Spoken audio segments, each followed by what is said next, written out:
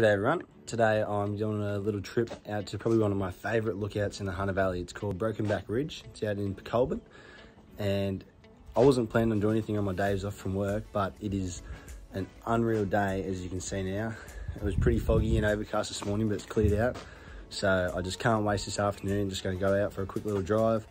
There's a few little tracks, not really very hard, but as I go, you'll get to see. So keen to get on the road. So I've just pulled up here on the side of the road. I'm just on the way out to Broken Back Ridge, where I said I was going. And you just drive through Colburn here, pretty much any direction you're coming from, say Singleton, Cessnock, Newcastle, Sydney if you're really keen.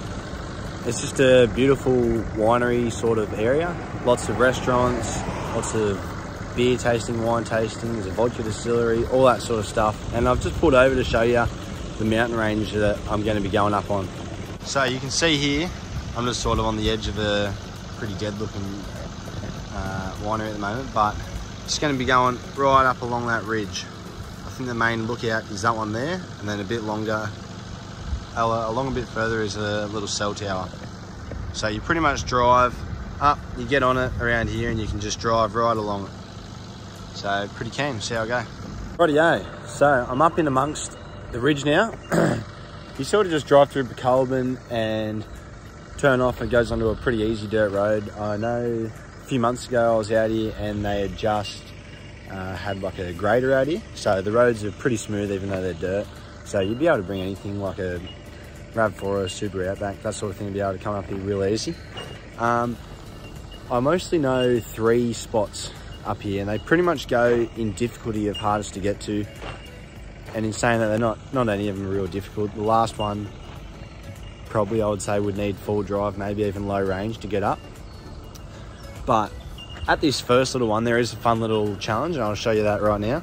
So here's the main road that goes up, but on the side here, there's this pretty steep looking little ramp. So you obviously don't have to go up it, but I'm going to give it a crack. Hopefully I don't scrape.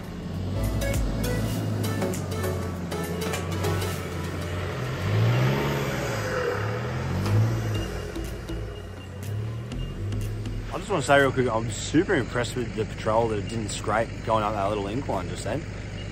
Anyway, I've just driven up here a bit further on this first one, which I said was the easiest, and there's actually a few bog holes here, which I don't remember there being, so I'd say it's just because of all the rain recently, even though we've pretty much had rain all this year. I think we've been through about 2 or 3 floods, as I've said in one of the last video or two. But I'm just going to see how these go. I just checked them with a stick. They all seem fine. I've driven through here dry before and didn't have any dramas, so yeah, see how it goes.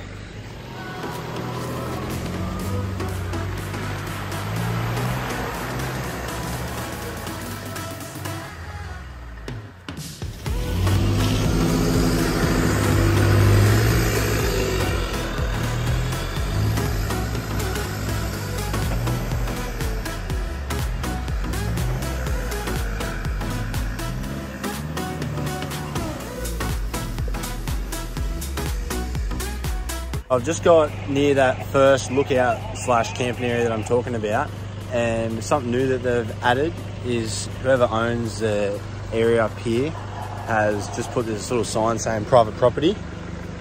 Just here, it's saying private property.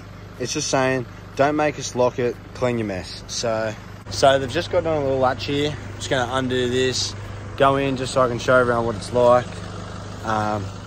It's pretty much just keep it clean, guys. It's which you should be doing for every campsite. I can't stress it enough. Please don't leave your rubbish on the ground. If you don't want to leave your rubbish in your car, get one of these bags. TGM, I don't even think it was more than $100, probably less. It's got 3 pockets. You can put like your camping pegs, sand pegs, that's what I mostly use it for. Cans, it's got these 3 pockets so you can put like bottles, main pocket rubbish, another one cans. You can put wet swimmers and stuff in there. Just goes onto your spare wheel. Highly recommend. So I've just got to the first little campsite. It's pretty small, like it'd be a 1 or 2 car. Oh, you'd be pushing it to get 3, struggle to turn around and get out. It's just a little campsite. There's a little fire pit here, no rubbish, which is good to see. And it's got a pretty good view, as I'll show you in a second, but it's sort of got a few trees in the way. So it's not my favourite out of the lookouts here, but it's probably the easiest to get to, and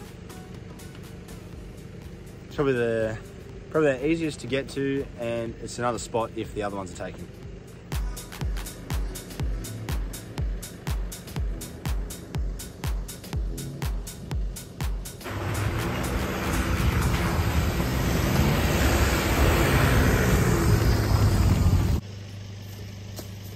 That's an example of a deceptive little bog hole. That is the smallest puddle, and the front end just went boom. But I still stand by what I said about Subaru Outbacks, RAV4s, this Next Trails, all those sort of cars that have four-wheel drive or all-wheel drive capabilities but aren't quite all the way there.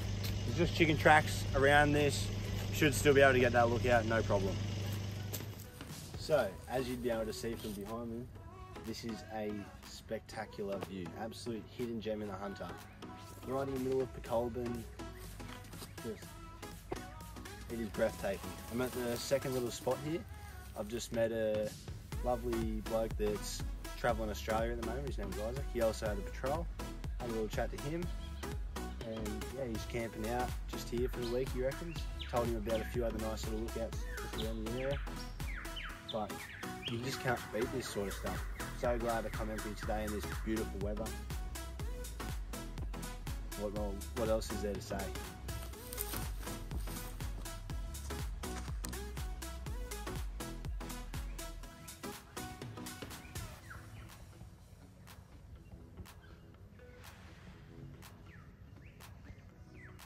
So to get to this little lookout, you drive down into this second little spot, come down this trail, you turn around, and you're right there. It's spectacular. So I'm at the start of the track that takes you to the third lookout that I know of. This one is a bit more wild, so I chuck it down in a 4-low just to get up here, just crawl up nice and easy. It's not anything that crazy, but probably do need a 4 drive for this one. So I hope you enjoy this little drive.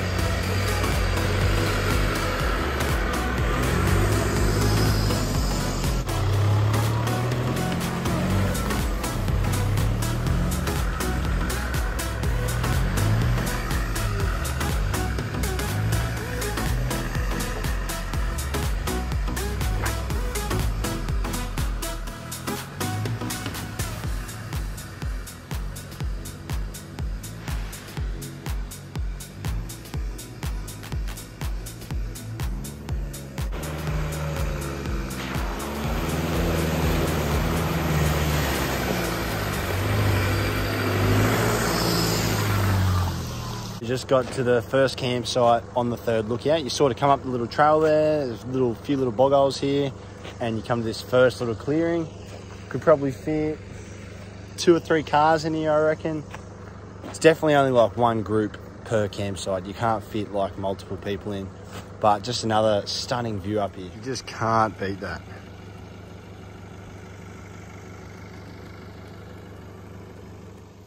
So just one last bog hole before the absolute best lookout in the Hunter Valley, hands down. Normally I would check this sort of stuff, but as I said, I've been here before. I know this one's a bit rocky in the middle, but it's not too bad. Always check it with a stick if you have not driven it before that.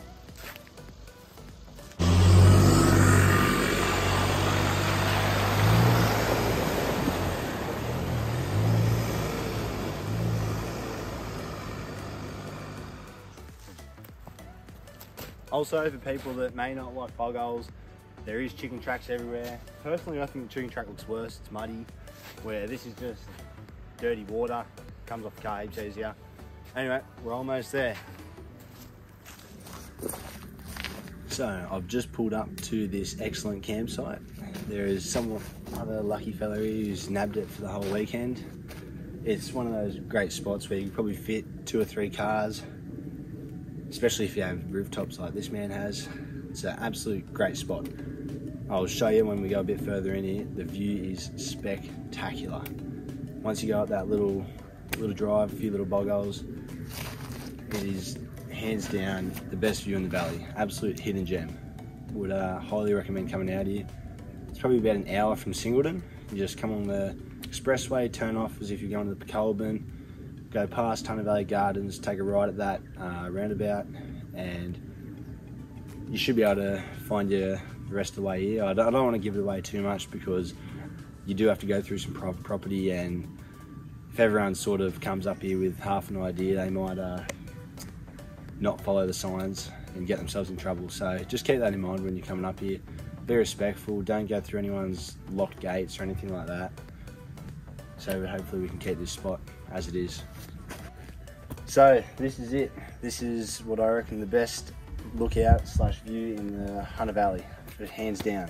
Hidden gem in the middle of Pecolbin here. As I've said, just up there, about an hour from Singleton. It is unreal.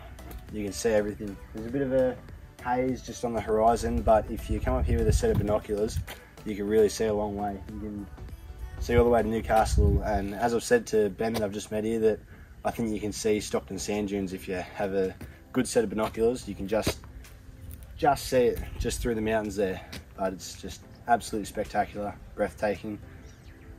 Highly recommend spot.